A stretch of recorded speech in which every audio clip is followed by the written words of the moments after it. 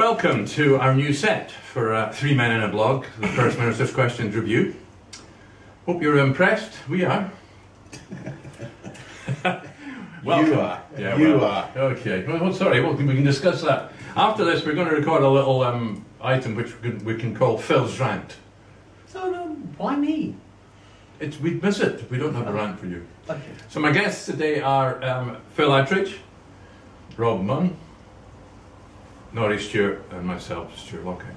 And today, as usual, we'll be focus on the performances, seen as that just makes it a bit more fun, shall we say, instead of being too dry.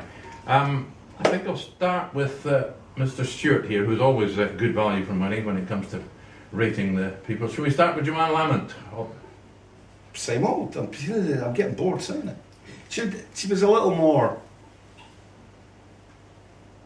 statesman-like, stateswoman-like, statesperson-like. But it's this continual personalising it, all about Salmond. She hit on the EU fracas, which anybody that's into it knows that the full quotes weren't handed out. Salmond answered with his usual, I'm not giving you the legal advice because I'm not allowed to due to the ministerial code. Then threw her the fillip that come October next year when the white paper's produced, everything will be in line with the legal advice they've had. I'd kind of like to know what the legal advice was as well, mate. I think we all would, yeah. But I thought she maybe nothing. It's still too personal. Just take it away. So you didn't think she was looking slightly more confident? I think she looked like she had slippers on under the table. Oh, well, we'll come to that. The house coat in a minute, I think. Rob, what did you think about the performance by Joanne Lamont? Similar to Norrie, I think it was it was kind of more of the same from her.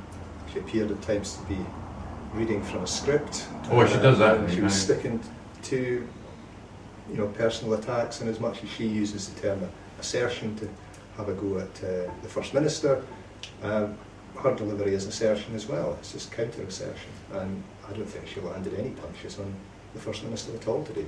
Thing is, I don't. She has to, because she's got a compliant print press in Scotland that will just print her sound bites anyway, really, and even the broadcast, even the broadcasters will do that, won't they? Week in, week out. To some extent, but also you have to say, she went on Europe, which may be the obvious thing to go on because of all the who said what, who clarified what that's been going on this week, but it didn't bring any more clarity either to the Scottish Government's position or to why she's going on that. I mean, because I saw the front of the Express today, Salmon's EU policy in tatters or something like that, coming from newspapers that want to take the UK out of Europe. So where are Labour going with this? Saying Scotland won't be a member of the EU. Are they pro-Europe or are they against Europe? Good question. Phil, what did you think about Joanne, your friend's performance? It was you that mentioned housecoat. And it's you that's mentioned it again, but I haven't. You were wriggling out of that quote, are you? Well, it was just an observation. But yeah, again, same old, and it says Barossa, the font of all knowledge. I mean, Rob will know, as an elected members, like MSPs, think they run everything. It's officials, it's bureaucrats actually run it. They're the ones that know, they're the ones where you go to get right reports, to get all the legal advice, and it's selected quotes that you're getting from Barossa, and you can, well, the quotes that I actually noticed were the ones that came from Barossa via Alex Salmond. And so the EU is going to keep in basket cases like Greece and everything else, and it's going to throw out Scotland with huge amounts of oil, with huge amounts of renewable wind power and everything else. And actually, if somebody has a look at it, right, have a look at Norway. Norway's not in the EU.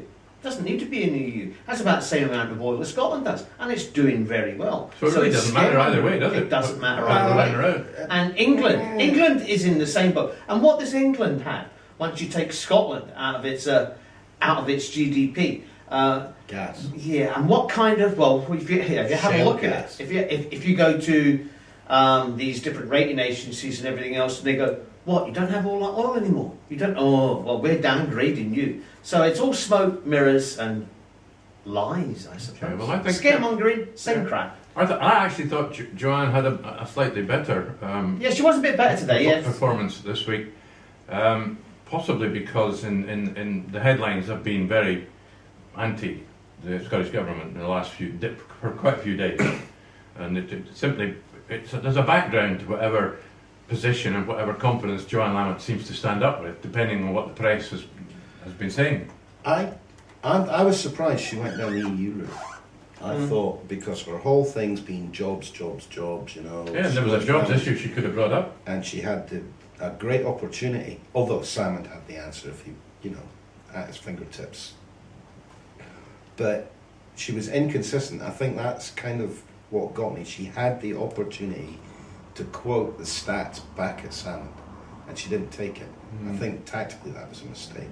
She should have brought it in. Is it her husband? What does he do? He's quite a leading light in Labour as well, isn't he?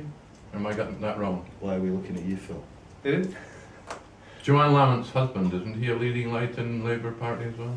Okay, well, just pass over that one. Let's move on to Ruth then. Norrie, what do you think? How did Ruth get on today? I wasn't impressed with her today. It was parochial. I mean, obviously there's been some sort of mess with the new IT down in Ayrshire, but it was too parochial. She avoided, really, the issue of the referendum. Now that's interesting for me, because she should be the one that is pushing that side of it. I mean, that's conservative.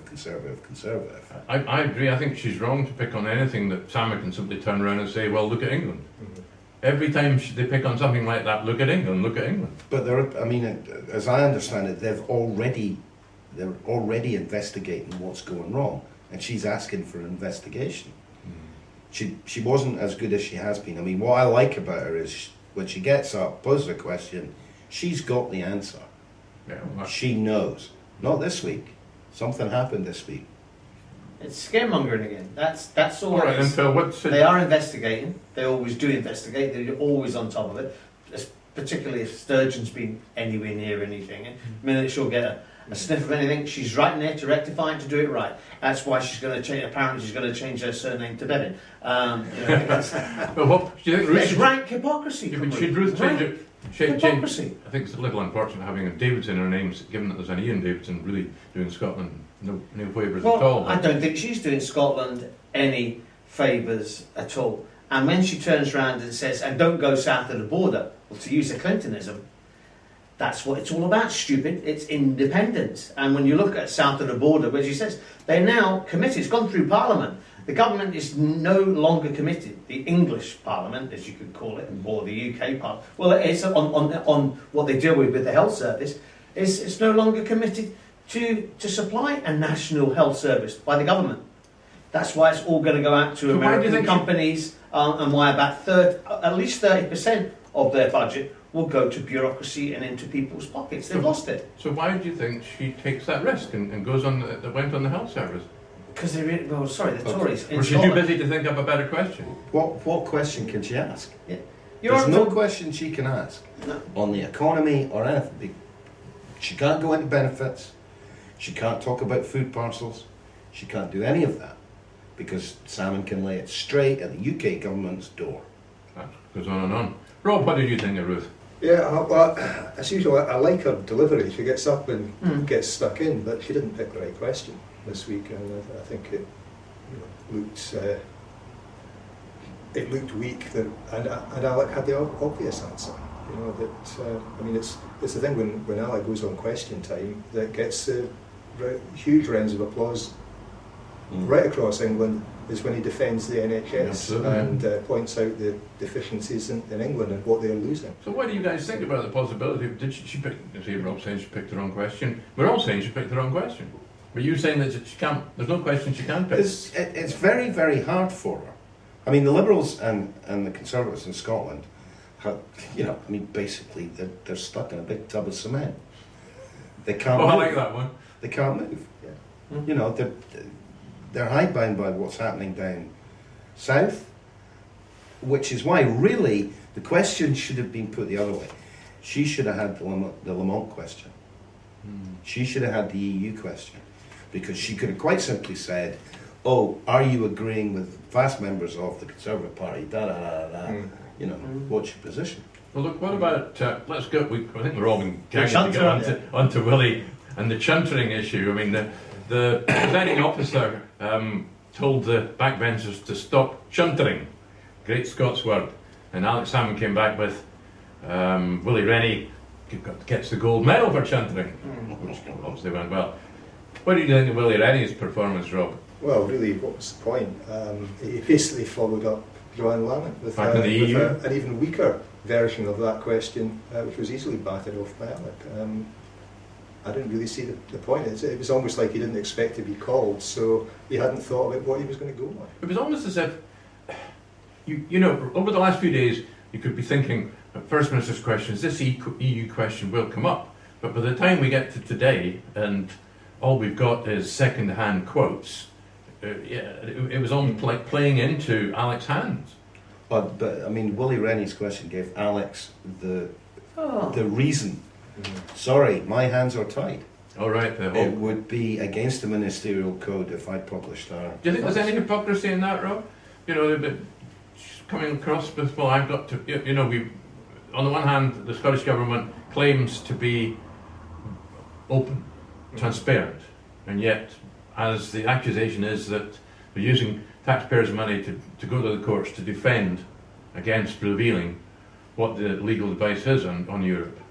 You don't see any problem there? Well, You take Alex's position as he puts it? I think I know, kind of white now, but this whole thing, this obsession with knowing everything, which is the culture we're kind of in now, you know, because of freedom of information, which is a good thing. But there is this obsession, I think, some elements just to find out absolutely everything, and that does cause problems for governments, for local authorities. I mean, experience in Especially the City of Edinburgh Council, when, you know, FOI after FOI came in pursuing something for, you know, at base, legitimate reasons. However, the council is in a position, or the government's in a position, where to reveal everything they know can damage either their position politically, but maybe have bigger repercussions in economic ways, whatever. So it's difficult, but it's the way, you know, everybody wants complete transparency. If you have complete transparency, I'm not really sure that you're going to get very many difficult issues. There is an issue on that when we went to that FOI meeting, and this Irish fella, Gavin's blog.ie, he's forced FOI into such a transparent position in Ireland that the local authorities they're all publishing everything now, because it's easier than having to all the cost of having to do answer an FOI. Willie Wright, Norrie performance. Willie Rennie performance. Willie Rennie. Willie Wright. Who is Willie Wright? Actually, I mean, his delivery, I mean, he got up and it was, I thought, quite good, because he got up and sort of sighed. He kind of went, here I am again, and you're not going to answer the question, which I thought was quite effective. I'll give Willie a 5. The question opened the door for Alex's excuse, so it was the wrong question. Legal advice, yeah. I'll give him 5. All right, well, so do you want to score the others? Ruth gets a 3 this week. All right. Because it wasn't a parliamentary question. It was, she had better options. It would have been a constituency question. Yeah. A general question. But she's leader of the Tories. It should have been a bigger issue. Joanne? Joanne, well, I have a real problem with her. 4. She needs to get away from this personal attack. She would be so much more respected if she could step it up a bit. But Salmond, again, in a league of his own. Having said that, Salmond, as usual, can always turn to Westminster. So his job is, in a lot of ways, easier. Any score for him, or was he just sort of in his He's in a different league. I'll give him... Actually, he did perform well today. New haircut, as Phil said earlier. That's what it was. I knew there was a different look. So Couldn't have lost a stone so quick. It seems to work the other way with him. to Samson, the more air he loses, the more better, powerful his rhetoric. I'll give him a 9. I won't Okay. give him a 10. I'll Oh, give him a very 9. good. Rob, scores for the 3 other opposition leaders? Well, and including Alec. Yeah, well, I wasn't impressed with Ruth Davidson today at all. I mean, I agree with Norrie, it was the wrong question to go on. It's the kind of question that really possibly should have come from one of our backbenchers later on, and she should have gone for something bigger. So I think for that error of judgment, I'm on a 3 as well on that one. Joanne Lamont, I think she has got the ability to perform better, but she doesn't, and so again, I think, you know, she at least picked a question which was a big question and something that, you know, there is some traction there on. So 4 for that. Willie Rennie, well, why is he there? You won't get a question next week, you only get 2 out of the 3. Yeah. And Alec? Alec, well, sometimes I either tune into First Minister's questions or watch it, and I expect to see him maybe just be outscored by the other side, but it's never happened, and I don't think it's going to happen. So I'm on a 9. You're kind of outscoring Alex in his own league week after week, yeah? Phil, what about scores this week? Start at the bottom, Willie Rennie. Well, he looks, acts and talks like an extinct species. So extinct, well, you're not there, are you? She doesn't get a point. Ruth Davis, I'll stick with a 3. She can do the delivery, but it's hypocritical garbage. She leaves herself really open all the time to that, well, have a look at your lot. She's really stuck in that. There's nothing much she can do about it. Joanne, at least she didn't give any jokes or sound bites, really. She actually stuck to kind of an argument and stuck. That's true. But not a good subject. I mean, kind of, I just thought it was rather pathetic. But as she didn't give any jokes or sound bites, I'll actually give her a 5. Ooh. Salmond, well, he can always be better, but he's at a real advantage in that the others are that garbage. So he always looks really, really good. And actually, what I would like to see when I see this, when I notice how the slight deficiencies in Alex Salmond is when Nicola Sturgeon's standing in, who does it without the jokies and without everything else, and just does it like the consigliere she is. You know, I'll give him 9 anyway. Yeah, I thought he was relaxed this week. Yeah, good. He was on his brief. It's as if he knew. They discussed, presumably, with his advisors before he comes in what the question's going to be, what you're going to answer them, and they've obviously decided, well, nothing serious this week, and he looked confident from the start through to the finish. Joanne, I thought, I agree with you, but perhaps it was the fact that she didn't just give us kind of a soundbite a minute, made it slightly better than usual. So for Salmond, I'll give him an 8 on his own league. I would only give Joanne a 4. Ruth 2, or give it a 2. Ruth, really, wrong question. We're all agreed on that. And Willie, why 4? I think the sigh. I think Phil and Norrie's mentioned the sigh. Well, that's what happens as you expire, become extinct. Okay, guys, thank you very much for your opinions this week.